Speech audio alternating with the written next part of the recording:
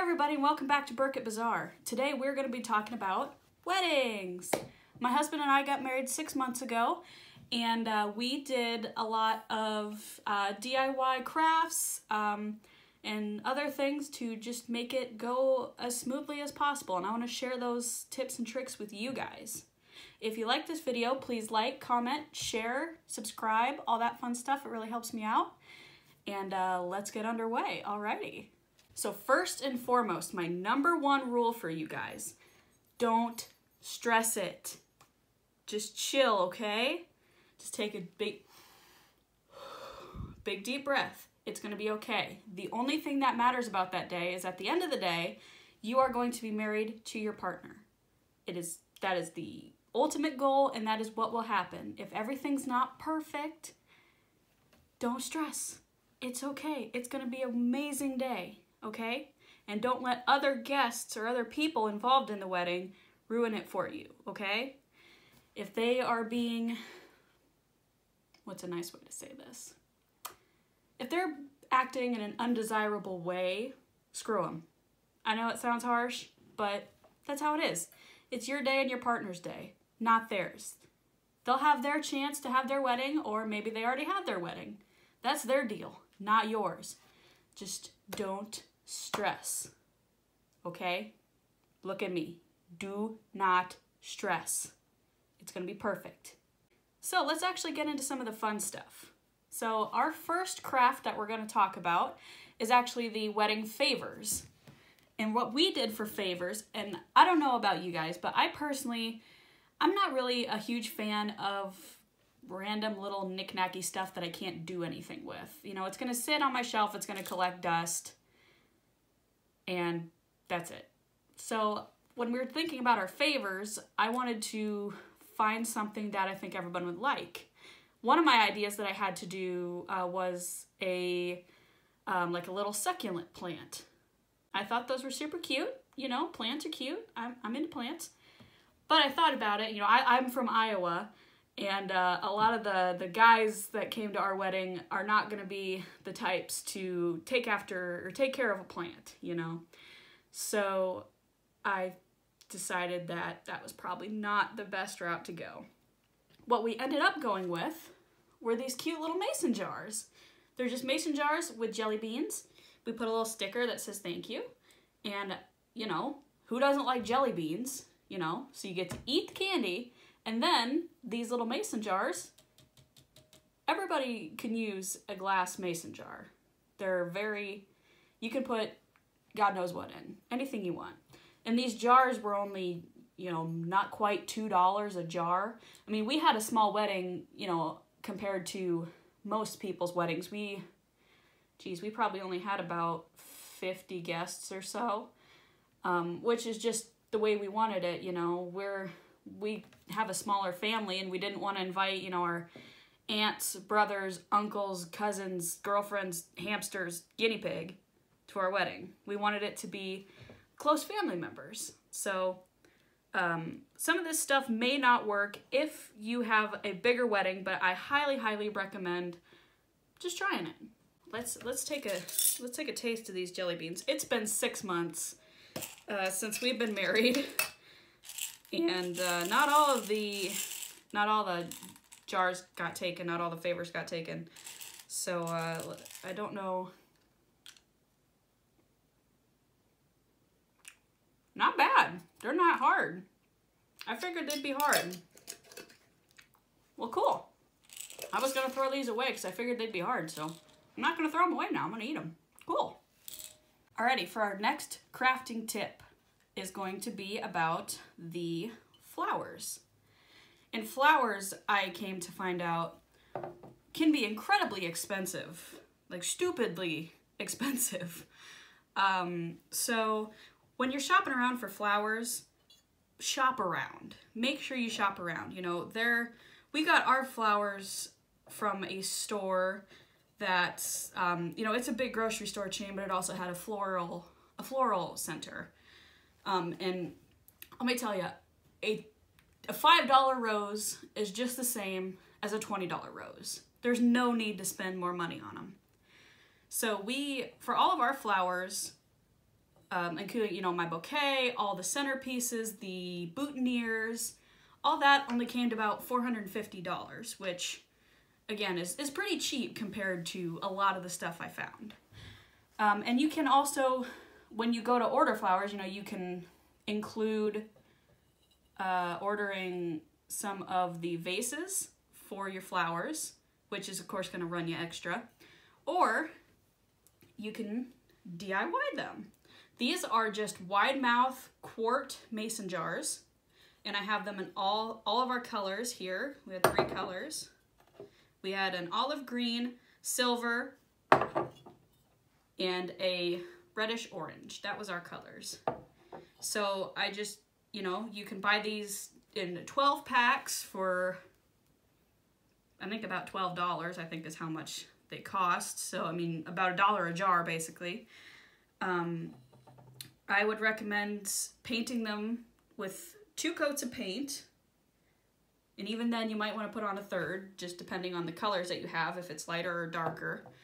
And burlap was the theme for my wedding. We had a very rustic wedding, so everything was burlap. So I got some little burlap twine here and just tied little bows around them. And that just, it looked really cute.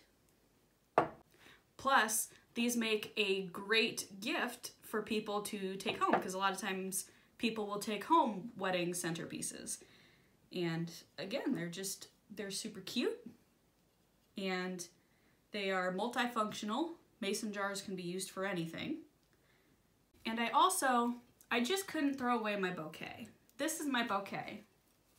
We had some carnations, we had some dahlias, baby's breath, myrtle for the green, and some cattails.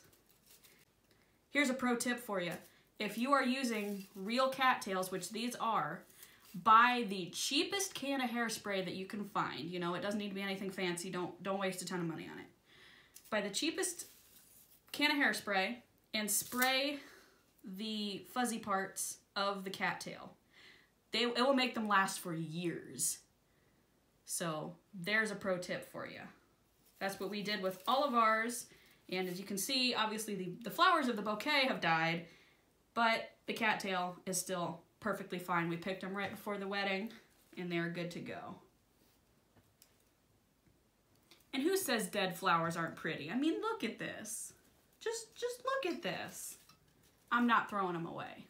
Alrighty, my next tip is not a crafting tip. This is just another idea to help lower the cost of your wedding. Make your own food.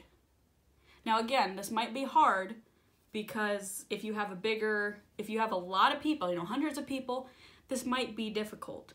But if you have a smaller wedding, the only thing we ended up catering, there's a bunny out my window and a cat. There's a bunny, a cat, and a robin outside my window. Nature's pretty neat. Anyway, with the food, like say we had maybe 50 people at our wedding. It was super small. The only thing we had catered, we did pulled pork for our main dish. We did have that catered, but everything else, my mom, my grandma, and my mother-in-law all made. And I also made some food. You know, just make it in bulk. We had, let's see, what did we have? My mom made baked beans. We had mac and cheese. We had cheesy potatoes. We had some little pinwheels that my grandma made. Oh, and also my sister-in-law made some Oreo fluff, which is excellent. And that saved us, you know, a ton of money. And, you know, make something, you know, you can make it a couple days beforehand, let it sit in the fridge so you're not scrambling to make it, but it really saved us a lot of money. And if you can convince a couple other people in your wedding to help you make some food, that'd be great. My next wedding craft is the road sign, so people know where to go. I hope you can see it. Super cheap, super easy to make. All it is just, you know, foam poster board that costs 50 cents at the store. Just, you know, draw, maybe get some stencils, which is what I did. Draw the letters, color them in with marker, And then all you have to do is get a couple stakes or a couple sticks to tape to the back of it, shove it in the ground, and you're ready to go. Super easy. Next wedding craft, the arch. This is a picture of our arch. My husband made it completely by himself, just using 2x4s. He put them all together. You know, wood can be expensive, but you know, it doesn't need to be the highest quality of wood either. And I've actually seen people, you know, these are 2x4s that we bought at the store, but you can even, if you have thick branches of like tree branches, you can fasten those together into an arch. And that is a really cute, really rustic looking arch. What we did with this one is my husband built it, we stained it, and then I just got, you know, a few little flowers and some lace, some tulle, and just hot glued them on there, and it looks super cute and pretty and very rustic looking. Our wedding was right next to a river. If you do go with the same style of arch to where it comes down and then it has the two legs coming out, you might want to have something to set on top of those legs, because if a wind comes up, it's going to knock it over. We just used, my grandpa had a couple bags of mulch in his truck, and we just set them on top of the legs and it worked just fine. Next wedding craft, the ring holder. This is just a piece of wood we bought at the local craft store. And again, if you have the tools and the means, you could literally just go find a big log or trunk that's down in a forest and chop off a slice. And that's literally all this is. This is birch wood, but my husband has a wood burner, so I wrote our names and the date of our wedding. He wood burned them in, and then he carved these two holes to set the rings in. And I just got some crafting moss and hot glued it in the bottoms of each hole. And then we set our rings in there, and it was super cute, super pretty. Here's a picture. And again, just the rustic, simple feel to it is what we were going for. Another wedding hack, pictures. I was blown away, and I'm not taking anything away from professional photographers, you know. They take amazing pictures. They went to school for it. That's what they do. But for us, you know, we were not looking to spend literally thousands of dollars on pictures. We could not afford that. So with today's technology, with phones and, you know, just simple cameras, you can take excellent pictures. My sister-in-law had a nice camera. She took all of our pictures, and, you know, editing softwares are super easy to use. You know, just go on there, add a filter, maybe adjust your brightness, whatever else, and they look great. And that can save you literally thousands of dollars, and they still look amazing. Next wedding craft, twine balls. Here's a picture. These were, they're simple to make, but they can easily become a bit of a pain. What you do is you blow up a balloon, then you get some twine. Again, burlap twine was everything in my wedding. All you do is you blow up this balloon, tie it off, get some twine, and a bowl of glue, just, you know, simple school glue, and you're gonna cut off pretty long pieces of the twine, you know, in pretty long sections, enough to wrap all the way around the balloon, and you're just going to dip it in the glue, submerge it, and get it in there, pull it out of the glue and kind of wipe it off, and then wrap it around the balloon and let it dry. And you do this all the way around the balloon this way, and then you go around this way until you make the little twine ball. This can be a bit frustrating, as it was for me. Right when you put the twine onto the balloon, it can get wet. It's still wet, so it's not dried. It can fall off pretty easily, but I found as I was going, if you make the sections of twine just a little bit longer, you can kind of wrap, as you put it around the balloon, you can wrap the two ends together, and that helps them stay on the balloon a little bit as they dry. So after they dried, all you have to do is pop the balloon inside, let it deflate, pull it out, and then you have the ball. What we did with the ball is I got some just crafting their little miniature butterflies that have a little stick on the end of them. And I just wrapped them around different sections of the balloon, just put a couple on there. I also bought some little balls of fake flowers. This was really nice because all it is on the inside is foam, and all of these little sections just stuck in there. So what I did was pull these out, and glue dots. Glue dots are my lifesaver, my favorite thing to use for crafting anymore. All you do is, you know, grab the glue dot, stick it onto this little stick here, wrap it around the twine on the ball, and then you've got little flowers coming off of it, and it was super cute. My next wedding hack, music. Again, not taking away from people who are DJs, but for those of us who can't quite afford the DJ, just make a YouTube playlist of all your songs that you want and get a Bluetooth speaker, hook up your phone, have somebody, you know, run your phone for you, or just put it on shuffle and let it play for a while.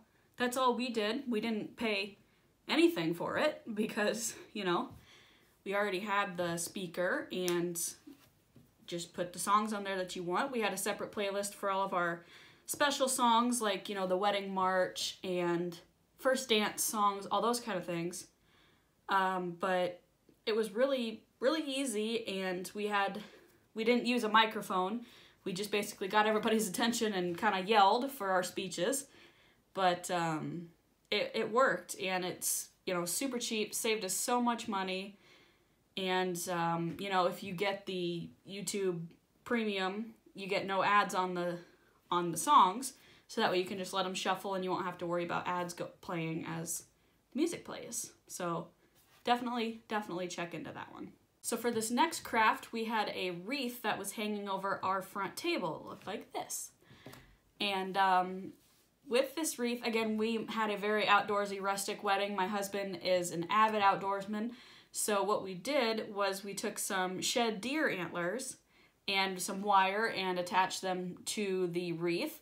We also took some turkey feathers and some pheasant feathers. Say that 5 times fast. Pheasant feathers, pheasant feathers, pheasant blah, blah, blah, blah, blah. Anywho, pheasant feathers, and stuck those in the wreath. We also took some of those cattails, as I talked about earlier, when you spray them with the hairspray. Stuck some of those in there, and for a little extra color, my husband, it was his idea to add some red shotgun shells to the wreath. So we stuck a few of those in there, and that actually, it looked really good. It gave it that perfect little pop of color while still maintaining its purpose of being rustic. And it was super cute and, you know, super cheap. And now that wreath actually hangs in our porch, and it is now a decoration. So it's multifunctional. All right, for my final craft, what we did was we took some Christmas lights and we strung them around the poles of the building we were in. So it kind of circled the main area where people were sitting. Then we bought some plastic ornament bulbs, like empty ornament bulbs. Then we took some glue, poured a little glue inside the ornament bulbs. And then we took some glitter, and we got the glitter in our 3 colors. Poured it in there. You just put the top back on the ornament ball. Kind of shake it up a little bit so that way the glitter sticks to the inside of the ball. And then poured out the excess, and then you had these cute little ornaments that were hanging off of the Christmas lights. And for a little added extra flair to it, my husband took some fishing line and hung it off of the ornament bulb and tied some fake leaves to the fishing string, so that way it looked like the leaves were falling down. And when the wind blew through the building, the leaves were twirling around, and it was super pretty, and it was perfect. All right, guys, thank you so much for watching this video. I hope you liked it. Again, like, comment, subscribe, share, all that fun stuff. I do also have a TikTok account at Burkett Bazaar. If you want to follow me there, I post little things there. And yeah, just remember, your wedding day is going to be beautiful. You are going to be beautiful. Your partner's going to be beautiful. Everything's going to be perfect. And just breathe. Thank you.